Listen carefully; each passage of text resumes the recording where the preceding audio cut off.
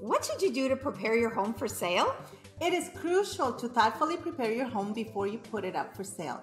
A home that is correctly staged and prepped will sell for thousands of dollars more. How do you know where to start? There are a lot of things you could prioritize, and you don't want to put your time and money into the wrong things. This is why we have created a list of 3 things to focus on when preparing your home. Do the 3 Ds, which are declutter, depersonalize, and deep clean. These are the basics that shouldn't be overlooked.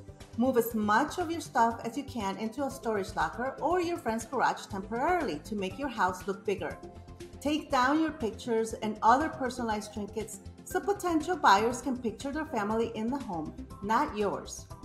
Then make sure every surface is as clean as it can be inside and out.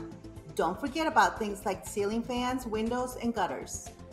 Hire a professional photographer. It's crucial that you don't underestimate this. Just taking quick photos with your phone will not properly showcase your home. The photos and videos are what will draw potential buyers in, and if they aren't good, then you won't even get people to look at the house. The content needs to be high quality. Consider the emotions. You want to appeal to the emotions of potential buyers by making the home feel cozy and welcoming. Fix the temperature, light some candles, bring in the natural light, and do anything you can to make them feel at home. Also, make sure you keep your own emotions in check. It makes sense that this home means a lot to you. It's a huge part of your equity, and you've made years of memories in it.